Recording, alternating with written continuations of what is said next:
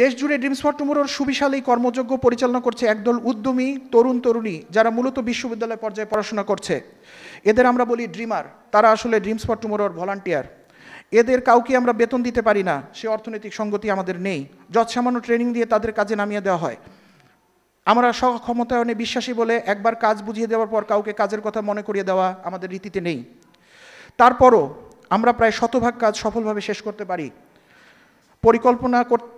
কল্পনা করতে পারেন, সারা সপ্তাহ কুইজ, ক্লাস, টিউশনি শেষে ছুটির দিনে যখন সবার একটু দেরিতে ঘুম থেকে উঠে বন্ধুবান্ধবদের সাথে আড্ডা দেওয়ার কথা, ঘোরাঘুরি করার কথা, সেদিনও আমাদের ড্রিমস ফর টুমরোর ড্রিমাররা খুব সকালে ঘুম থেকে উঠে বাস স্ট্যান্ডে গিয়ে হাজির হয়।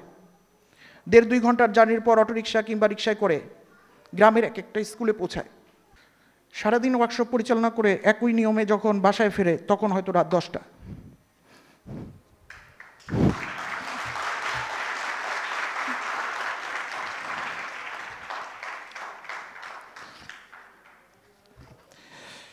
মা বাবার বকা খেতে হয় কিংবা বন্ধুদের কাছে কথা শুনতে হয়, তারপর আমাদের ড্রিমস ফর টুমরোর ভলান্টিয়াররা দমে যায় না, কারণ তারা ড্রিমস ফর টুমরোকে ভালোবাসে, তারা বাংলাদেশকে ভালোবাসে। আর সেজন্যই হয়তো তারা হায় হায় গেল গেল না বলে নিজের সামর্থ্যে থাকা যতটুকু অংশ সেটুকু সঠিকভাবে করার চেষ্টা করে। প্রিয় ভলান্টিয়ার ভাই বোনেরা, তোমরা ড্রিমস ফর টুমরোর ব্লাড লাইন। তোমাদের উপর ভর করে ড্রিমস ফর টুমরোর কার্যক্রম দেশের প্রত্যন্ত অঞ্চলে পৌঁছে যাচ্ছে। ঢাকা শহরে এসি রুমে বসে থেকে কথা বলা কিংবা প্ল্যান করা খুবই সহজ, ঠিক ততটাই কঠিন রোদ বৃষ্টি ঝড়ে সব বাধাকে হার মানিয়ে কাজকে প্রান্তিক পর্যায়ে নিয়ে যাওয়া আমি নিজে সে চেষ্টা করেছি। তোমরা একটা অসাধ্যকে সাধন করার চেষ্টা করছো, বিশ্বাস করো আর কিছু নয়।